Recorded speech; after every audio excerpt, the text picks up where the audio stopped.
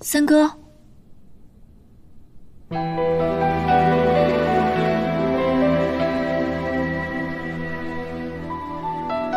阿宁，阿宁，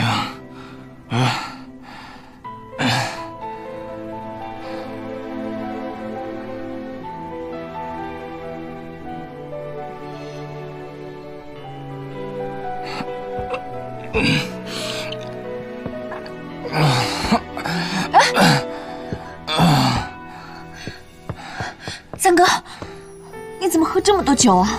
快起来！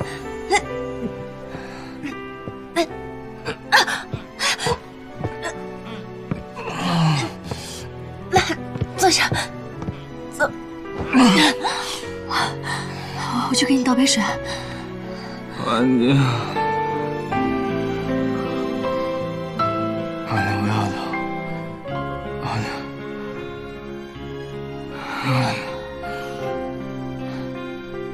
阿宁不要走，不要走，阿宁。我们两个虽然是协议结婚，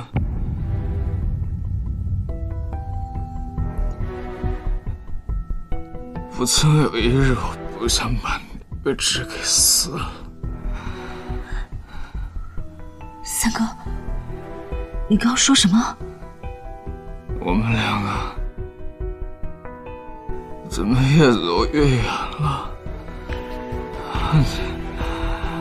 阿宁，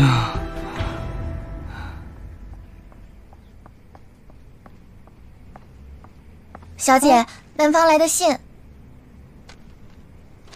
谁写的？不知道。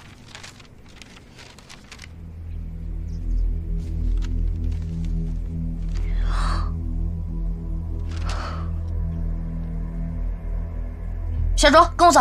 啊，哦。爹，七爷，你找我们？你们先自己看看吧。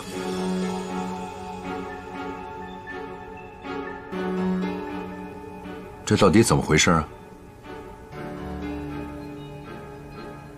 爹，您听我解释。不想听你解释。杭景，我们想听你说。爹，七爷，乔江原本是女校的资助人，那天他约我去咖啡厅喝咖啡谈事情。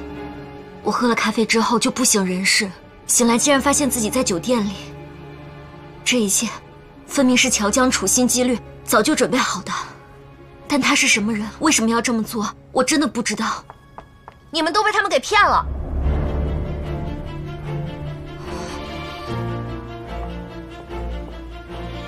爹，这是他们的结婚协议，他们根本就是各玩各的，有什么好奇怪的？水。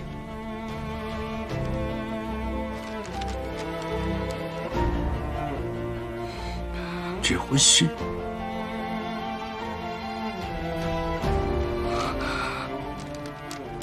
这个，你们怎么跟我们解释？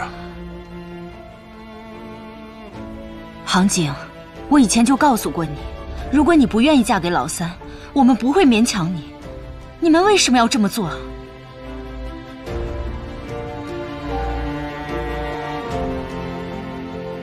这件事情是我逼杭景的，你别怪罪他。爹，七爷，协议结婚都是我的主意，和三哥没有关系。但是报纸上这件事情我真的没有做过。混账！我跟你七爷高高兴兴的看着你们结婚，到头来你们两个却跟我们说这一切都是假的。萧北辰，是你向我跟你七爷保证不会拿自己的婚姻当儿戏的，你们这么做实在是太荒唐了，弄不好弄得全军上下都跟着蒙羞。你们俩太让我失望了。司令，爹，司令，司令，爹，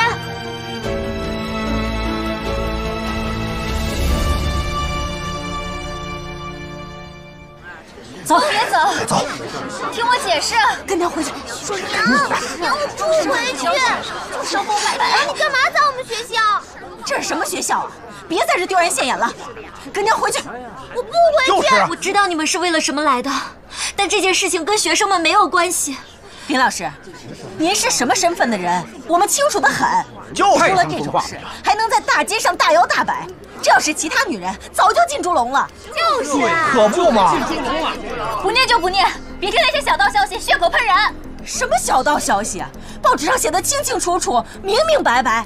又不是没人看见那个乔先生在这里进进出出，跟那个林老师搂搂抱抱。对呀，搂搂抱抱的，打谁呀？打扰他！打扰他！打扰他！不害臊！打扰！什么学校啊？我学校！打我的！把屋带坏了！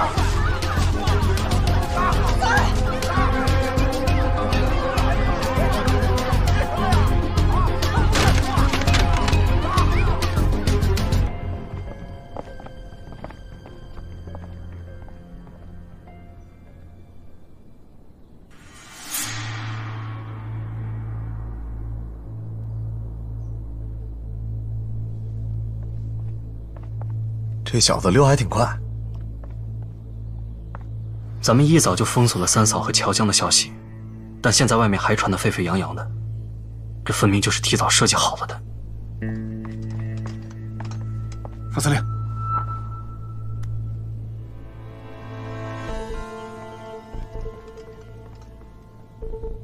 看上去跟他合影那个，应该是个女的。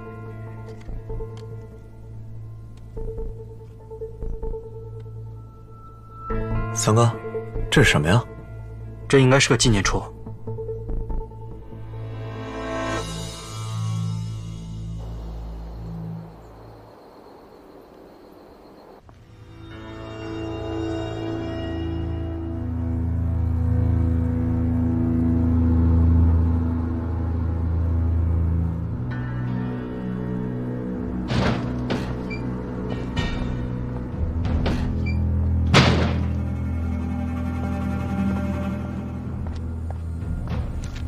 凤琪小姐，您过目。